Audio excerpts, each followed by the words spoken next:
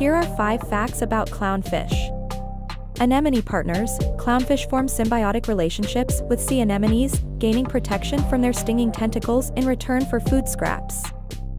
Sequential hermaphrodites. Clownfish are born males and can change into females if needed within their social group.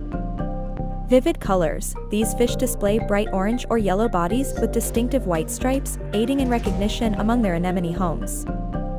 Family structures. Clownfish live in small groups with a dominant female and male, along with subordinate males.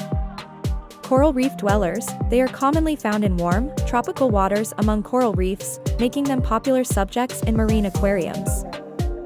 Follow Fauna Fax for more animal facts.